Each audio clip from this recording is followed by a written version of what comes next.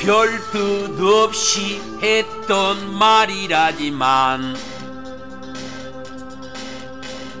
툭 내뱉는 그대의 그 말에 하루 종일 기분이 우울해. 지금 생각해도 속이 상해. 나 그대에게 그런 말이나 들을 그런 나이 아니야. 그런 사람 아니라고.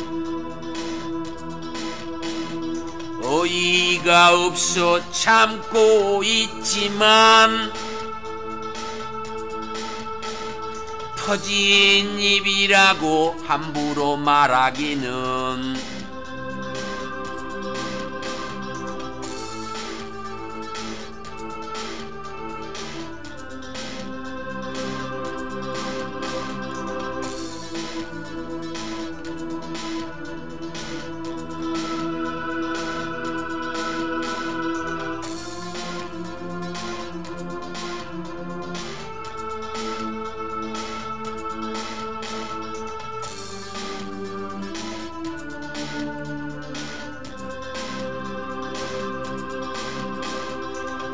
그냥 나와 했던 말이라지만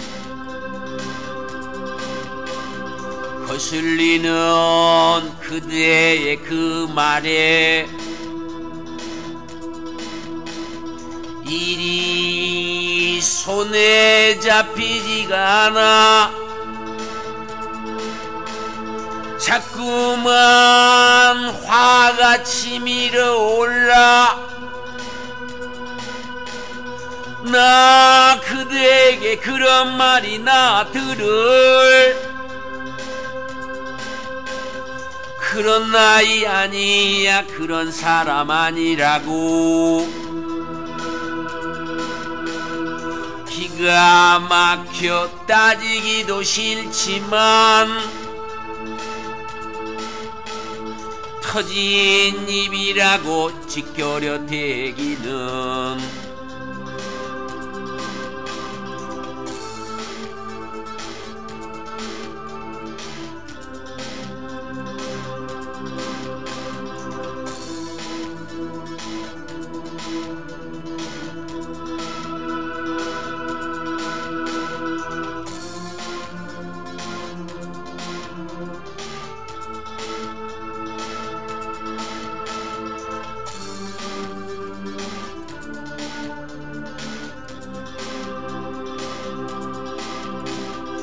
별 뜻 없이 했던 말이라지만 툭 내뱉는 그대의 그 말에 하루 종일 기분이 우울해. 지금 생각해도 속이 상해.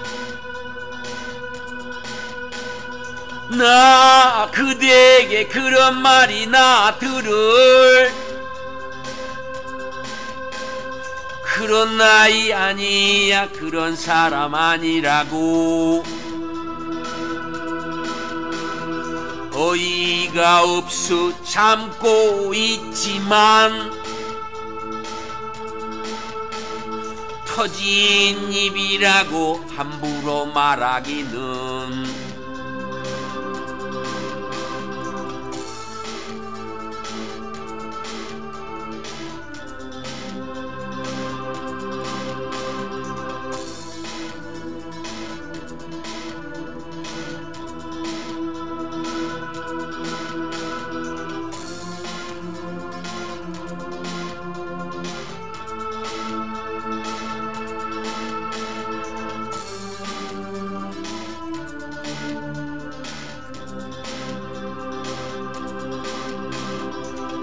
그냥 나와 했던 말이라지만 거슬리는 그대의 그 말에 일이 손에 잡히지가 않아.